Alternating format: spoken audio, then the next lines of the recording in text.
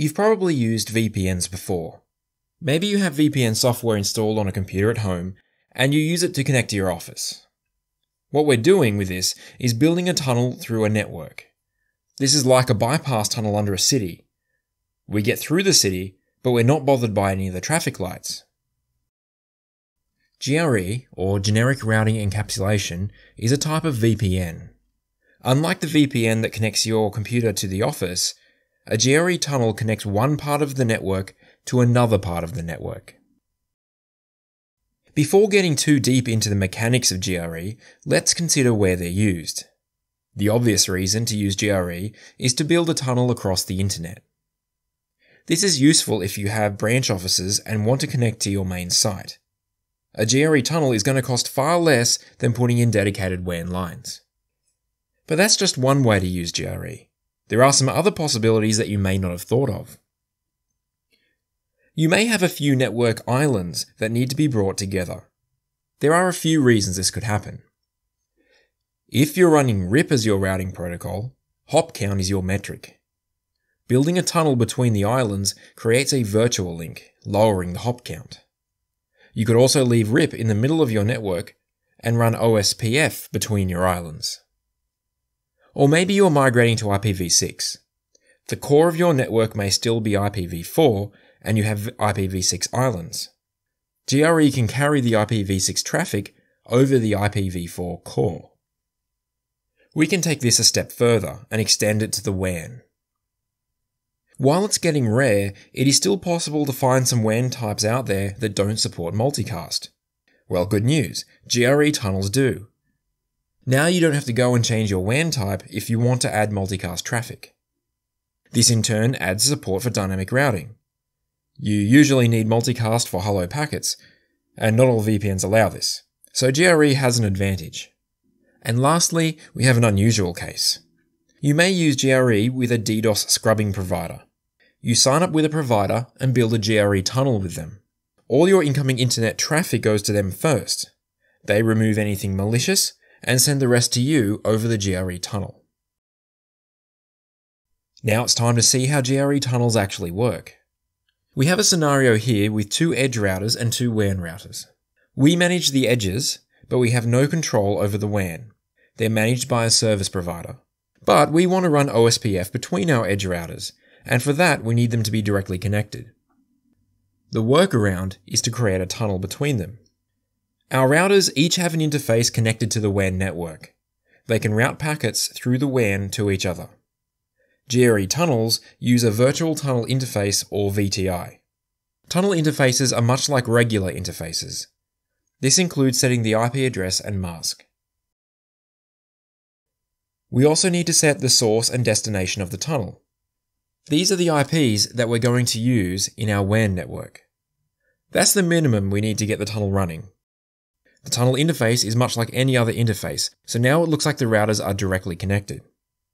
We could now easily configure OSPF and the neighbors would come up. So now, when traffic arrives at the router, it is passed across the tunnel. The core network is transparent to this traffic. What do I mean by this? Well, if you ran a trace route, each of these edge routers would appear, but the routers in the middle will not. The network that we're tunneling across is called the underlay network. The tunnel is built on top of the underlay, and therefore is called the overlay network. This is because the traffic is encapsulated when it is passed through the tunnel. This means that extra headers are added to each tunneled packet. Firstly, a GRE header is added. This includes information to describe the traffic that's being carried through the tunnel.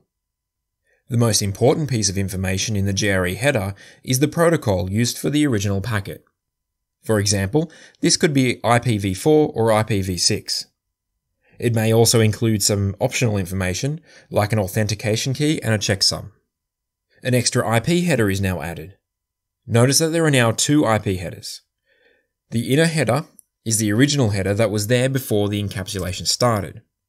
The outer header is used to transport the packet across the underlay.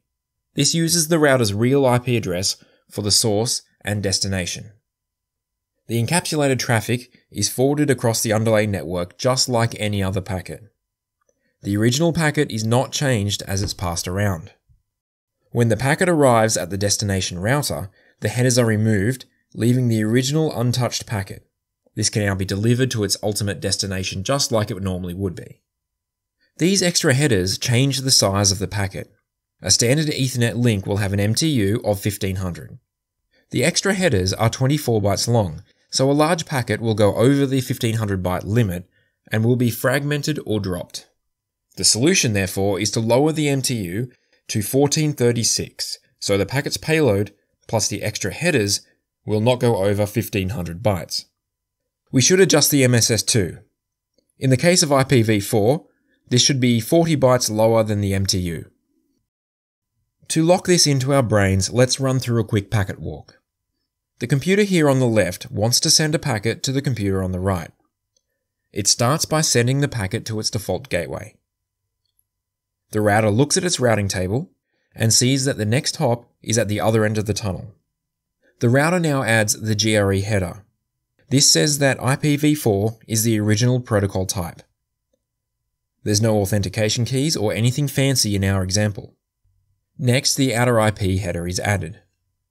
The IP of the router's physical interface is the source, and the IP of the destination router's physical interface is the destination IP.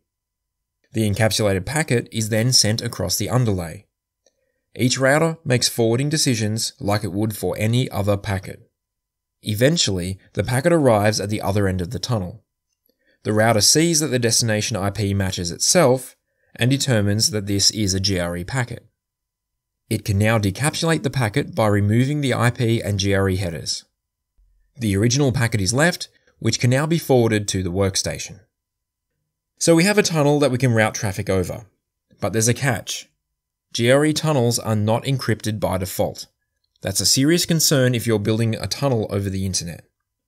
We can add encryption using IPsec, which is exactly what we're going to do in the next video. So if you've liked this video, please let me know by leaving a comment and subscribing, and I'll see you soon.